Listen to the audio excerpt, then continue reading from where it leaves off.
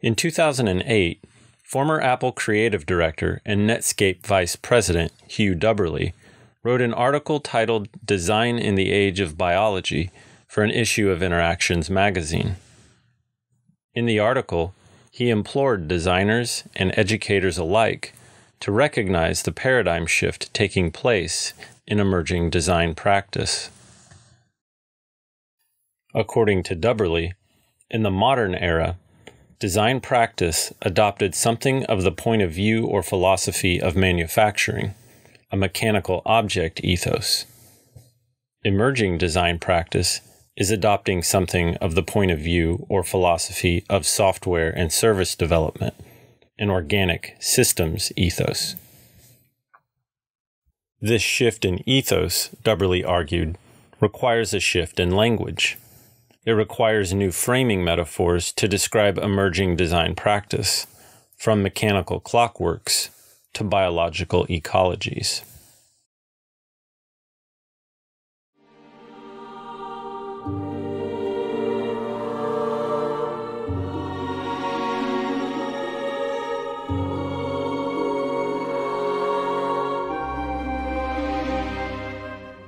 Typography and typeface design are disciplines firmly rooted in the industrial era. In fact, the introduction of printing with movable type to Europe nearly 600 years ago helped to usher in the mechanical age. Despite the mechanical nature of this paradigm-shifting technology, from its beginning, typographic design practitioners have mixed the language of mechanical clockworks with biological framing metaphors. One cannot practice typographic design without referring to typefaces and letterform anatomy. French engraver Geoffroy Tory took these metaphors to an extreme when, in 1529, he depicted proportional relationships between letterforms and the human face, as well as between letterforms and the human body. This could indicate that typographic designers were 5 centuries early in recognizing the need Dubberly identified in his article.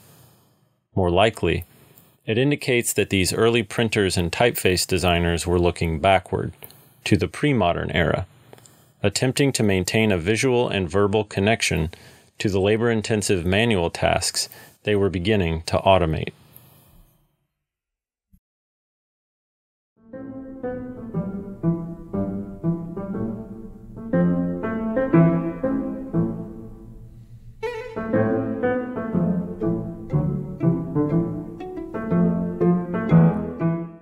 In the early 20th century, Francis Thibodeau, creator of the Thibodeau classification system, one of the first typeface classification systems, compared the classification of typefaces to that of plants and animals, and warned that grafting together various species of typeface would lead to the creation of typographic monstrosities.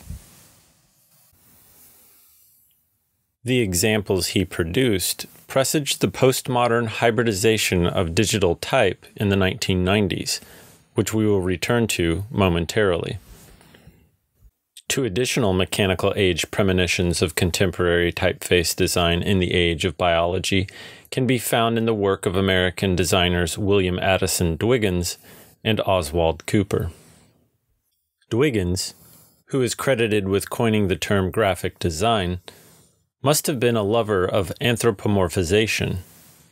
He built marionettes in his spare time and eventually adapted his technique into a system of constructing typefaces from simple components. Dwiggins described the so-called M formula in a letter to fellow typeface designer Rudolf Ruzicka in 1940. This componentized approach to typeface design foreshadows postmodern deconstruction, but also contemporary parametric approaches to designing type. Around the same time, a wizard named Oz was experimenting with typefaces in a way that could be viewed as the genesis of the idea of variable fonts. Oswald Cooper is best known for his eponymous typeface that's nearly as ubiquitous as Helvetica. But in a pamphlet produced in 1936, he demonstrated the ways in which serif styles influence the visual qualities of a typeface by subtly modifying only the terminals of a plain sans serif typeface with 15 different serif styles. Oz was first and foremost a lettering artist, and the Cooper typeface family was his only original typeface. His connection to hand lettering allowed him to see the potential for fluid, mutable letterform boundaries that metal type did not allow, and that only recent digital technology has made possible. It's no surprise, then, that Cooper's serif experiment is now a digital tool available to anyone. Prototypo allows present-day designers to choose from so-called font templates and then parametrically alter the templates to suit their needs.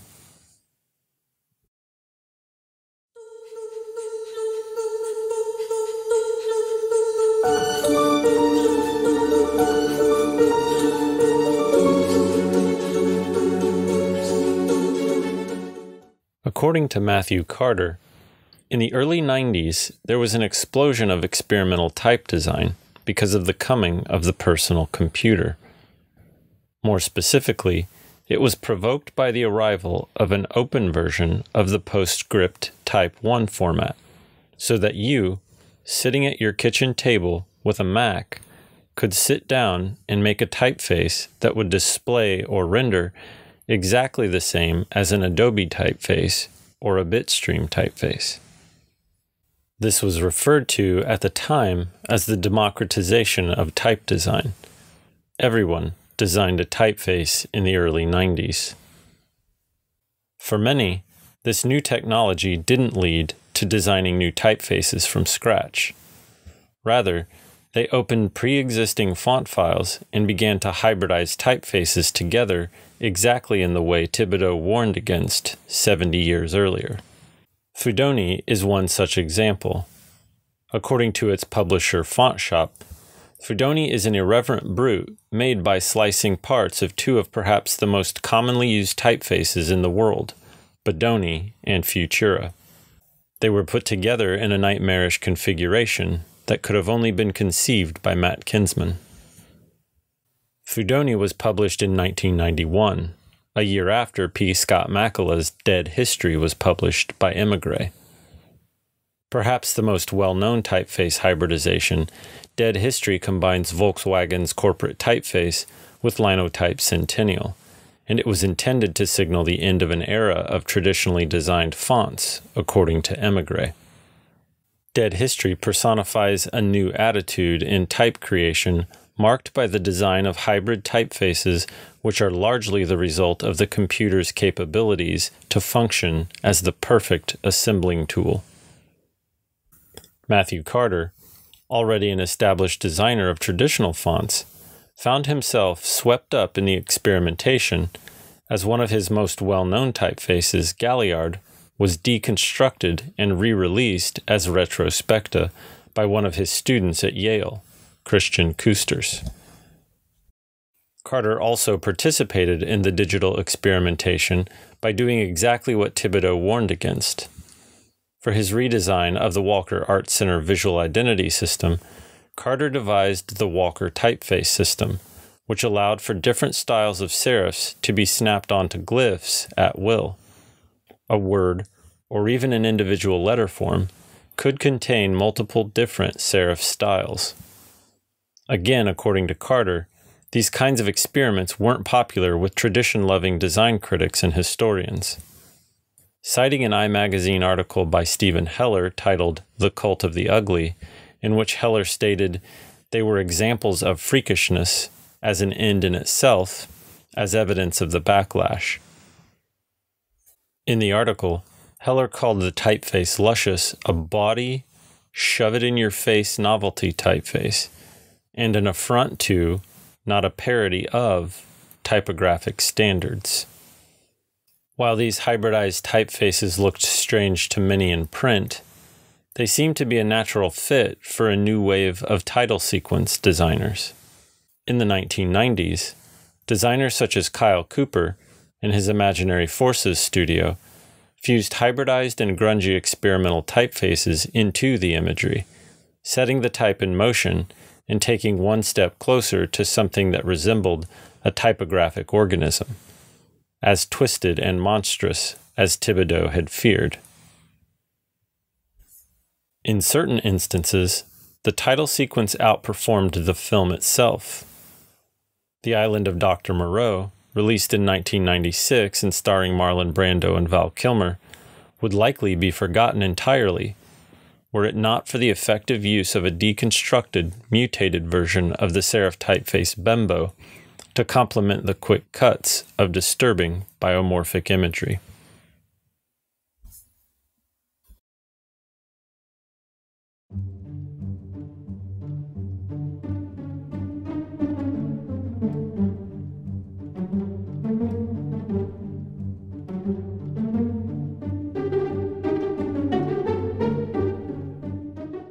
In the mid-1980s, Bruce Mau Design began working with a new publishing venture called Zone to launch a new cultural journal.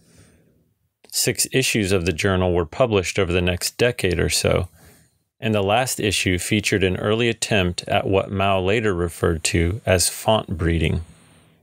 The final issue, titled Incorporations, was based on the notion that all things emerge, evolve, and pass away by incorporating and being incorporated into other emerging, evolving, and disintegrating structures.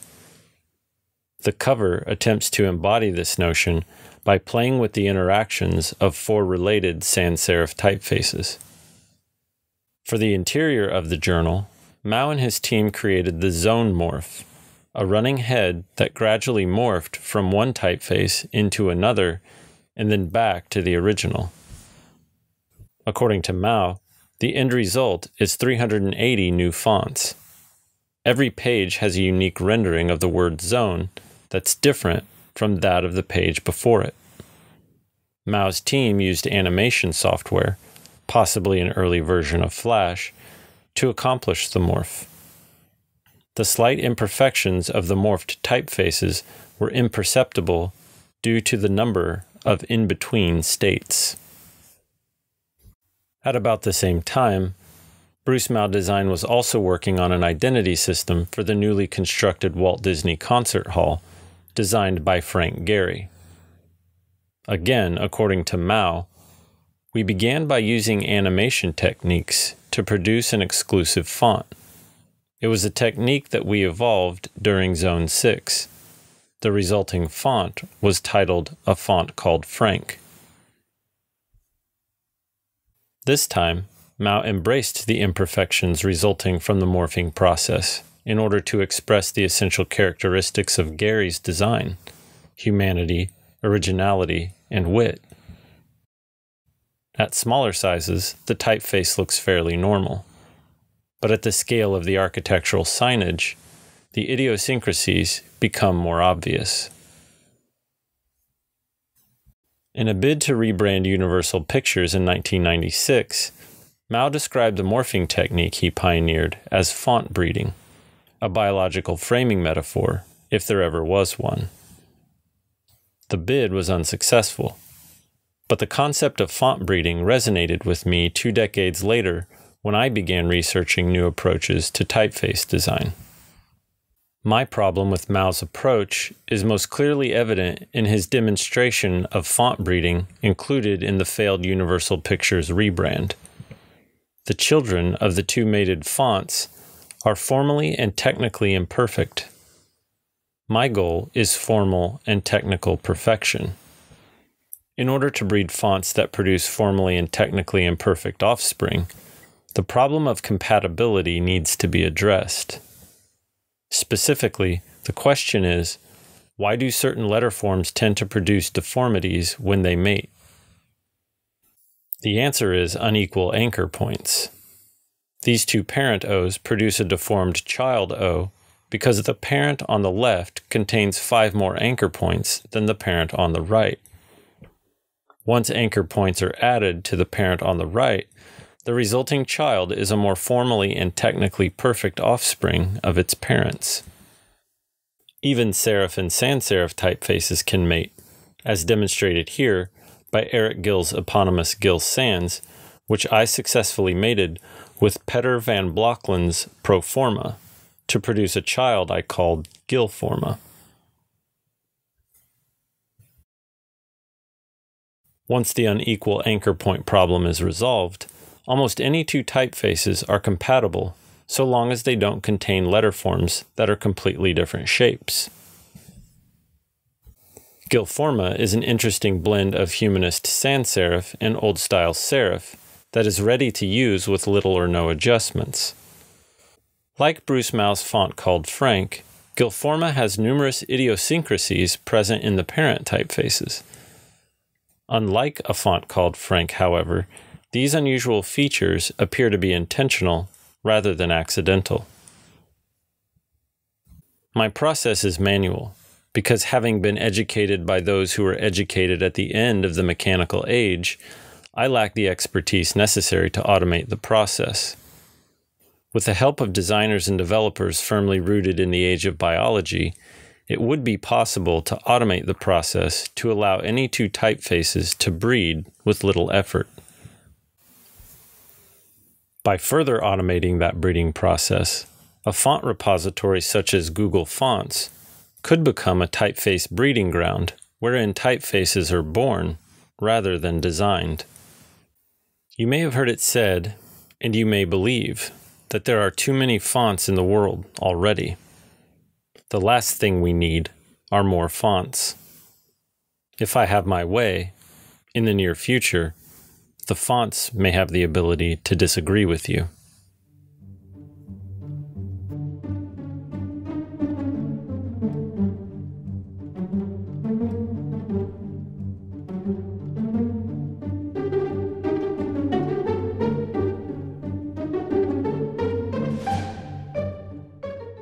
I would like to thank the Surface Conference planning team for putting this conference together and for allowing me to present my work in this format.